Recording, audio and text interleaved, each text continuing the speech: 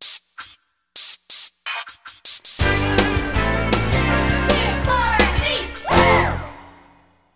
welcome to Fit for Feast. My name is Katrina. And my name's Tom.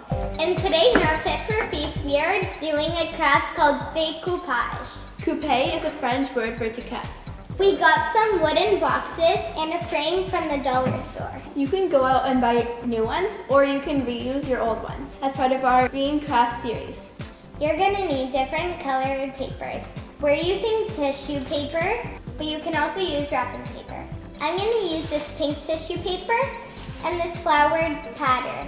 I'm gonna use this jean print and this picture pattern. You could use scissors, but we prefer to rip the pieces because we like the look. Rip your pieces into different sizes and shapes. So for the jean print, I'm gonna be ripping, but for the picture pattern, I'm going to be cutting so I can keep the pictures. For the frame, we're gonna do a zebra pattern and a white. We're only using 2 types of paper, but you can use more if you want to. So once you're done ripping the paper and organizing them into 2 groups, then you can use either a sponge brush or any brush to use to wipe the glue on your box. We're using Mod Podge. So I'm gonna open it and do the 2 pieces separately. Put a little bit of glue on the box and then press on a piece of paper. You're putting glue on about the size of the paper that you're pressing on.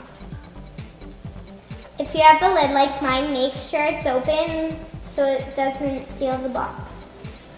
So put a bit of glue over that paper since it's a sealer and makes it shine.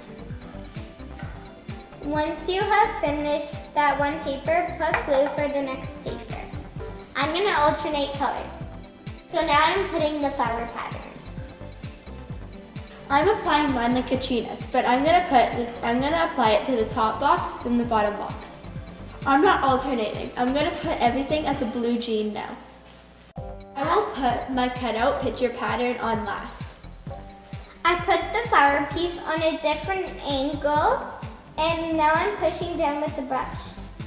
Every piece that you put on, try to make it a different direction. You want to overlap them somewhat, but you want to keep changing directions.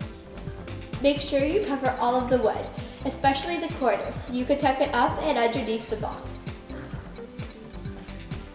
If you need to, you can press down with the brush so you don't have any bubbles or bumps.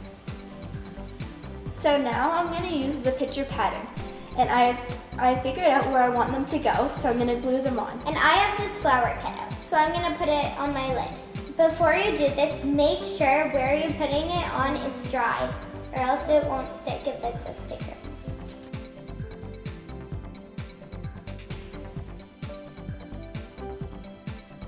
We used white paper and a zebra pattern for the frame, and we also painted this cutout shape of a cat.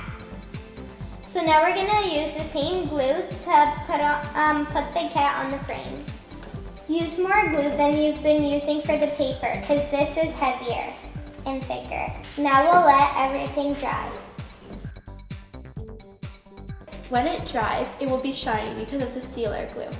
I cut out these picture patterns, but you could cut out any pictures of like maybe celebrities, like Taylor Lautner or the Jonas Brothers, other stuff like that too. And you can glue them on top of your Keepsake box. Have fun making these. So we'll see you later on Fit for a Feast. Bye. Bye.